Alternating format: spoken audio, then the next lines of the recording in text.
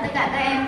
Sắp tới chúng ta sẽ cùng nhau chia sẻ một chủ đề rất là thú vị, đó là quyền và nghĩa vụ của công dân trong gia đình. Vậy theo các em, mục tiêu của bài học hôm nay là gì? Thưa cô là sau bài học hôm nay chúng ta sẽ biết phân biệt hành vi thực hiện đúng với các hành vi vi phạm quyền và nghĩa vụ công dân trong gia đình. Em sẽ sưu tầm, học, hát, múa những bài ca ngợi tình yêu thương trong gia đình. Bằng một phóng sự của Đài Phát thanh và Truyền hình tỉnh Phú Yên, các em hãy quan sát và suy ngẫm.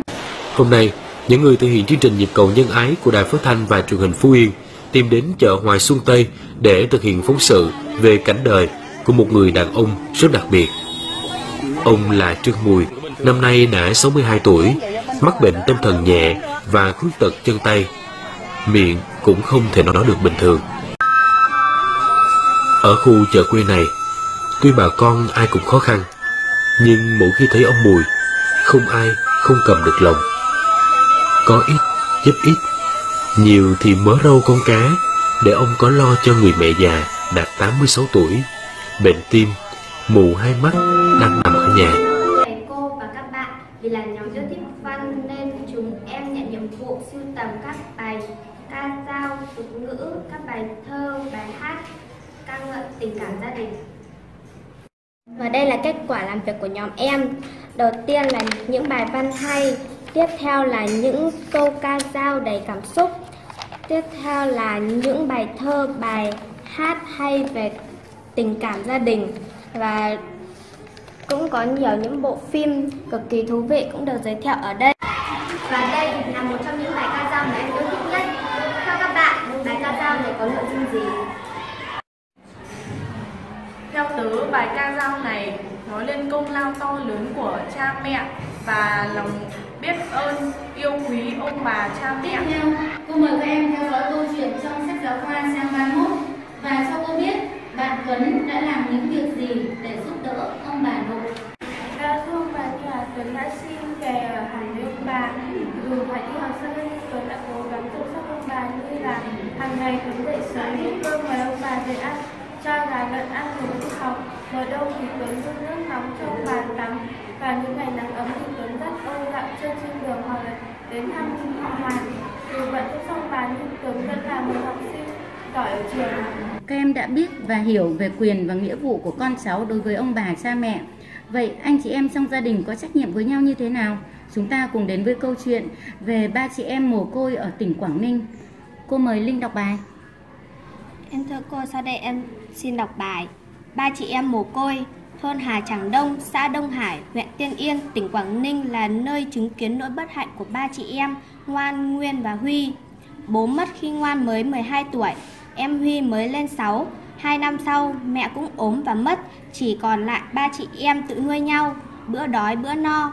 Ba chị em phải làm mọi việc, từ lên rừng lấy củi về bán đến chăn lợn, nuôi gà, vất vả, thiếu thốn, nhưng ba chị em rất ham học. Nỗi đau mất cha mất mẹ không làm các em quỵ ngã, mà ngược lại còn là động lực để thôi thúc các em thực hiện mơ ước của bố mẹ, đó là phải học hành đầy đủ. Từ năm cấp 1 đến khi cấp 3, các em đều là học sinh giỏi, được thầy cô và bạn bè quý mến. Ngoan từng đạt giải 3 học sinh giỏi cấp tỉnh môn địa lý. Em đã thi đỗ 2 trường đại học. Khi Ngoan đi học đại học thì Nguyên ở nhà chăm sóc, bảo ban em Huy. Cảm ơn em. Thưa thầy cô và các bạn, thay mặt nhóm 2, em xin trình bày kết quả điều tra khảo sát như sau. Một số bạn được hỏi, 30 bạn từ 12 đến 15 tuổi. 2. Kết quả cụ thể. Nội dung thứ nhất, ngoài giờ đi học bạn làm gì? Có 25 bạn trả lời chơi game hoặc lướt Facebook. 3 bạn làm việc nhà giúp đỡ bố mẹ. Chỉ có 2 bạn trò chuyện tâm sự với bố mẹ.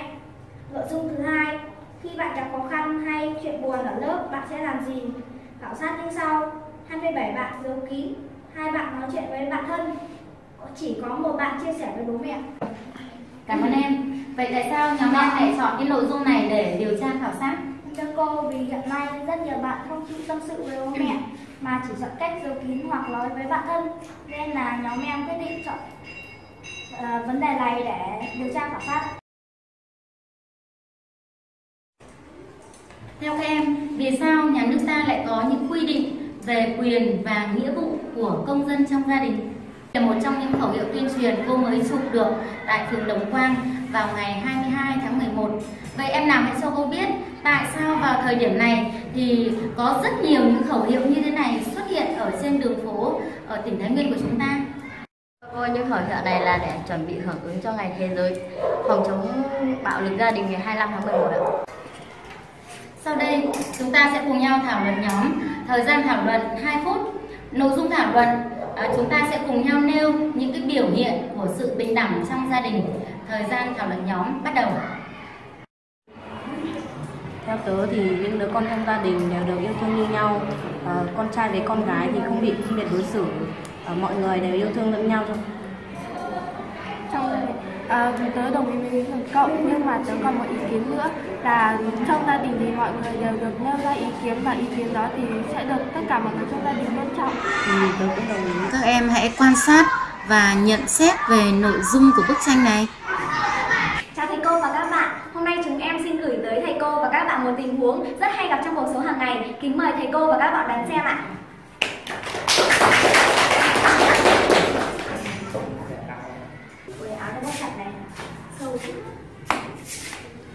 Trang, đi mua một rượu đi. Bà, lỗi tiền rồi đi mua. Lại tiền lại rượu, không say thế chứ đủ có được uống. Tôi say bây giờ bà kệ tôi say chứ bà say đâu. Ông nói hay nhỉ. Ông nhìn lại ông xem, chả làm được cái gì cả. Suốt ngày chỉ biết dẻo chè thôi. Ông nhìn là người ta hay kiểu chồng người ta thương vợ thương con, chăm chỉ làm ăn đấy. Giờ là người ta nhà giàu xe hơi, thấy chưa? Quay lại nhìn cái nhà mình xem. Ông thì người lúc nào cũng nặng mùi rượu, mà lúc nào cũng chỉ biết xin tiền thôi để mua rượu thôi. Nào tiền học, tiền ăn, tiền sinh hoạt cái nhà này chỉ có mình tôi lo thôi. Giờ tôi còn phải lo tiền rượu cho ông nữa à? Muốn uống á, tự kiếm tiền, tự đi mua uống đi chưa? Bà đúng là tiền. Bà thích thì bà sang nhà thằng khác mà ở nhé. Ông nói thế không đi được à? Nó chán thành cái lắm thấy nhá. Chán làm gì tôi? Bố mẹ thôi đi, suốt ngày đánh nhau, em con thật. À, con này láo, mày con cả bố mày à? Đi mua rượu không? Con chán cái cảnh này lắm rồi. Mày chán thì mày sang nhà thằng khác mà ở nhá. Ở đây không nuôi mày nha, con cái bố láo nó lên. Đi mau. Đi thì đi, bố vợ thích nhà lắm ạ. Chán con ơi, con đừng đi, con ơi, đứng lại. Lại rồi đi đâu nuôi.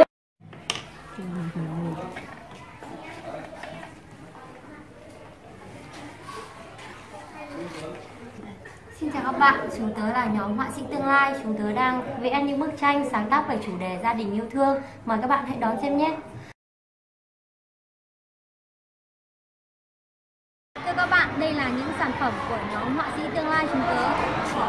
Đầu tiên là bức tranh Ngày Tết Sum Vầy của bạn Hải Yến. Tiếp đến là bức tranh Gia đình yêu thương của bạn Khánh Linh.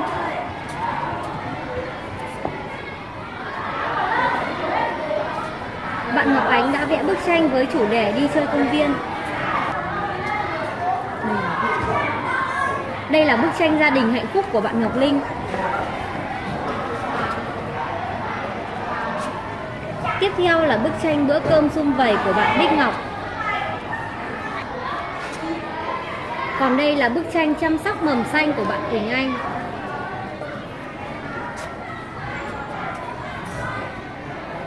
Bạn Hoàng Mai đã vẽ bức tranh với chủ đề Gia đình đoàn tụ. Cuối cùng là bức tranh Ngôi nhà của em của bạn Phương Thúy. Chúng tớ đã vẽ tất cả những bức tranh này bằng tình yêu thương đối với gia đình bé nhỏ của mình các bạn ạ. Về nhà, các em nắm vững nội dung bài học để hiểu bổn phận, quyền và nghĩa vụ của bản thân, làm hoàn thiện tất cả các bài tập trong sách giáo khoa, sưu tầm ca dao, tục ngữ nói về tình cảm gia đình. Đặc biệt, các em hãy tự nhận xét về việc thực hiện bổn phận, quyền và nghĩa vụ của bản thân đối với gia đình, tốt, chưa tốt ở chỗ nào, nếu chưa tốt thì có biện pháp gì để khắc phục. Và các em hãy chuẩn bị cho bài 13 phòng chống gia đình không gì sánh được, còn trong ký ức